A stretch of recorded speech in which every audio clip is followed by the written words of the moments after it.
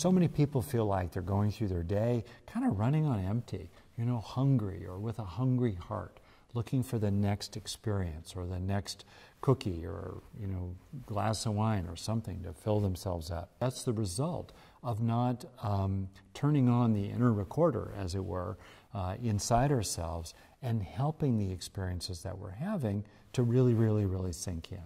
Instead, I'll teach you how to, you know, start running on full, in effect, as you go down the long road of life, filling yourself up along the way so that as you meet the inevitable challenges in life, you have more already inside you. You know, hardwiring inner strengths, hardwiring psychological resources of various kinds into your own being as you go through your day.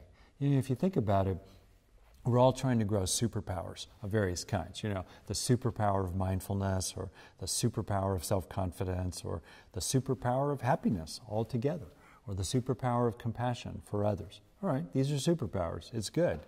Learning is the superpower of superpowers.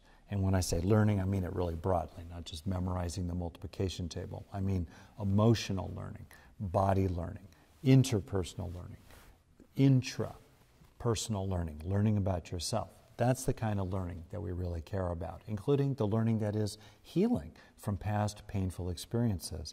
Learning, in the broadest sense, is the superpower of superpowers, because it's the superpower that we use to learn all the other ones.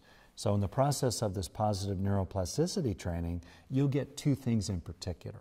You'll get knowing how to do self-directed neuroplasticity, learning how to get as much as possible out of the experiences that you're having in daily life. In other words, you'll learn how to steepen your personal growth curve and healing curve and development curve and learning curve as you go through your day. That's fantastic right there.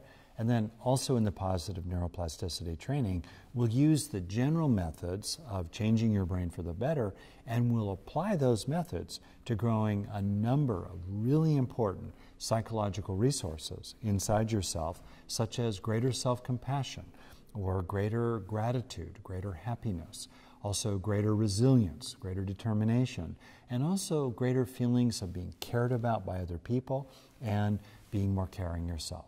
So that's what the positive neuroplasticity training is about.